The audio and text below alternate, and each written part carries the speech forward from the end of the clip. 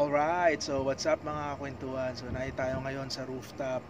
Medyo yan, so napapansin nyo, gabi ngayon, no? Alright, so gumagawa lang tayo ng vlog for this session. So whatever goes, no? Kung ano namang maisip sa sarili, hinihintay ko lang yung asawa ko. So nagpapatulog ng bata. So I think ang isa sa topic na gusto ko i-discuss would be how was I able to gain 5 pounds in just 2 days. Yan. So yun yung gusto ko i-discuss in this particular vlog. So stay put until the end of this video. I'll definitely share with you the techniques, tips, and tricks that I did on how I was able to be successfully able to gain weight in 2 days. Alright? So, kita-kits tayo mamaya mga kwentuhan. Okay?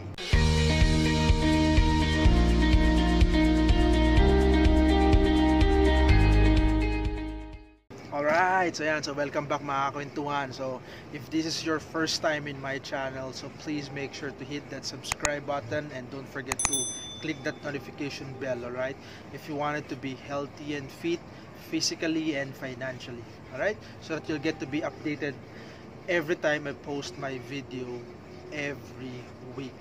Okay, so yan, so usapang gaining weight on how I was able to gain 5 pounds in just 2 days. Yan, so mabilisan yan siya. So yan ang kukwento ko sa inyo.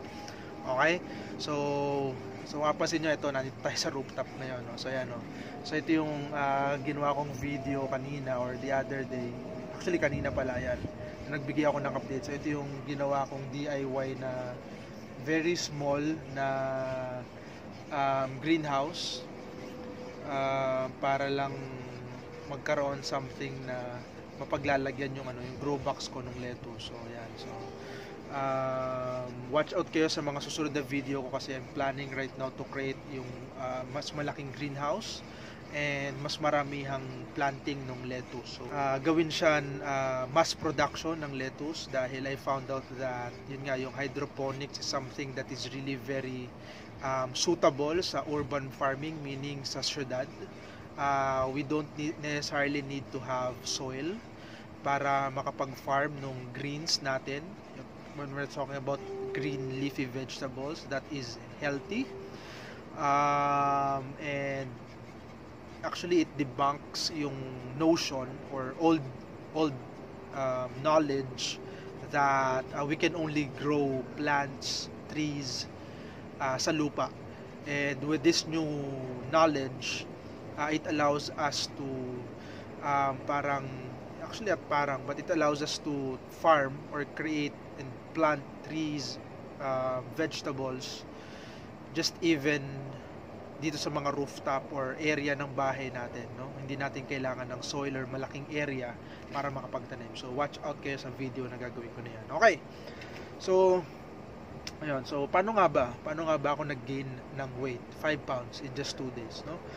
I think I have 3 or I'll share with you just a few simple things that I did kung paano ako nag-gain ng weight in just a matter of 5 days. And 5 days, sorry, 2 days pala, 2 days. 5 pounds in 2 days. So yan. So for the longest time, simula na nag-lockdown, medyo nawalan tayo ng access sa gym. So wala naman din tayong weighing scale for me to be able to measure yung weight that I wanted to have or maintain for the longest time, no? So as I've said in the previous video, if you've been really following me in my channel, I've said that ang weight na mini-maintain ko is 160 pounds. And before the lockdown, that was March, I was weighing 160 pounds. And so March, April, May, and then June, nag-GCQ tayo. And then I was able to have, yun nga, if you haven't seen that video, I was able to have an exclusive access. So I'll share that in this link, that's description box below. Ito yung video na sinasabi ko, yan. Or click mo rin tong video sa taas for you to be informed of kung ano yung sinasabi ko. I was given exclusive access sa gym na pinagpupuntahan ko. and nag-weigh tayo, and I was 5 or 6 pounds below the weight na minimaintain ko. So right after that day, I said to myself na hindi yan siya pwede, no? So I immediately thought of ways on how I should be able to gain back that 5 pounds that I lost. And ito yung pumasok sa isip ko. Okay? So if you have pen and paper, take down notes. If you don't have, just listen to this video, save it in your watch later and whatnot, para pwede nyo balik-balikan. Okay? So step 1 that I did, ito na. Step 1, simple lang. Number 1, you need to be consciously aware of your eating habits and patterns, right? Aside from that, you need to also be consciously aware of the calorie intake that you are doing as the habit of eating that you have, no? So that two goes hand in hand, the eating habit and the calorie intake that you have. So that's two that goes hand in hand. Hindi pwedeng eating habit lang at hindi rin pwedeng calorie intake lang. So for me, at least based on my experience, it goes both hand in hand. So that's step 1. Number 2 would be yung strong desire that you have to achieve the goal that you want to get. So for me, yung goal ko is to gain back that 5 pounds. And the desire for me to get that back is really strong because I have a lot of reason why I'm maintaining 160 pounds. Maybe next video I'll share with you the reason behind it, but that's the desire that I wanted. I wanted to be at that weight, so 160 pounds. So that's my desire. I wanted to be at that weightage. So that's second. Number 3 is dedication. You need to have dedication dun sa goal mo na ma-achieve, no? Because if you don't have dedication or commitment, then all other process or all other steps is not going to help because you don't have the dedication or that dedication to meet the target that you want, right? I think fourth is consistency. Yeah, so yun yung number 4. Consistency you're doing. Because kung hindi ka magiging consistent with what you do, then hindi rin talaga siya makakatulong sa iyo overall with the goal that you want. The last step that I did, which for me is really very simple, is surplus of calorie intake, no? Ano ibig sabihin diyan? So during the last 2 months, no, actually 3 months running, March, April, May, so yung running 3 months na yon, yung eating habits ko or eating patterns, I just eat twice a day, breakfast and lunch. And yung breakfast ko is just about mga 5, maximum 10 breads. Tapos usually ang mga palaman would be yun nga, peanut butter, cheese, yan lang naman yung usually common na palaman, minsan egg. Pag medyo nagsawa, isang small can ng liver spread. So yun yung mga ginagawa kong palaman. So usually yan yung yung breakfast ko. And for lunch, kahit anong ulam. Pero yung rice ko, 1 cup, maximum 1.5 cup. Yun lang yan siya. Yan lang yung yun yung naging eating habit ko and calorie intake ko in a day, right? So without knowing na I will drop weight pala of 5-6 pounds. So nung nag-weight ako dun sa gym, yun nga, so 154-155 pounds yung weight ko. So that was the habit from the time na nag-lockdown. And then right after that, I have the knowledge that I lost 5-6 pounds. So I said na I have to gain it. So simple lang naman.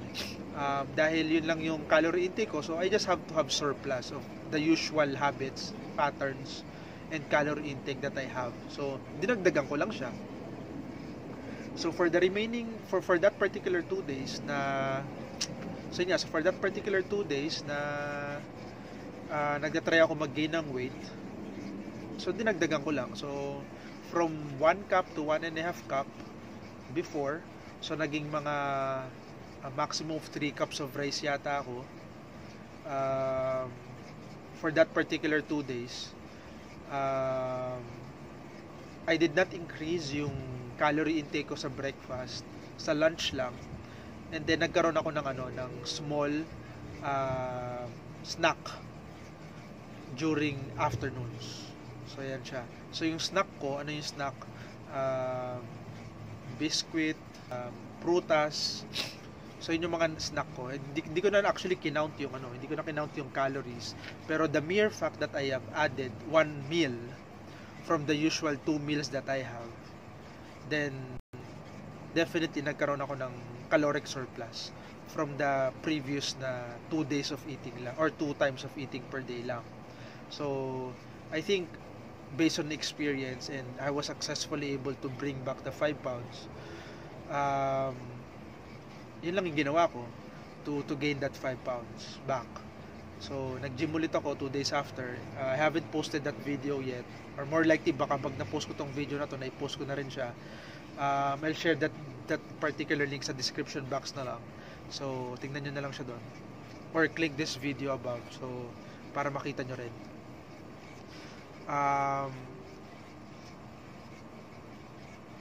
So yun, so I think basically yun lang naman yung ginawa ko for me to be able to gain back that 5 pounds in just a matter of 2 days. No, maybe a lot of people is struggling in gaining weight, but for me, it's just a matter of really being disciplined, having that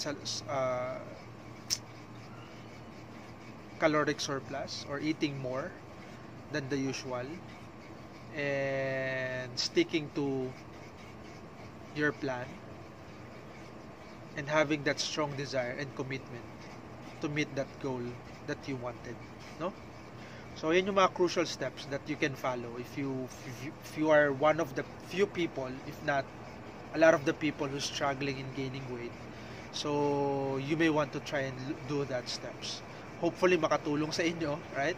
So yun lang naman yung ginawa ko. So if you did learn out from this video, please help me share this to your friend and family. Don't forget to click that share and like button so that marami tayong matulungan, okay? So mga kakwentuhan, so hanggang sa susunod na kwentuhan natin, at kita-kits, ingat kayo palagi, no? Kahit nakalagpas na tayo ng GCQ, medyo marami pa rin tayong kaso ng COVID, no? So always be safe, be careful, and keep safe and healthy, mga kwentuhan. Bye-bye!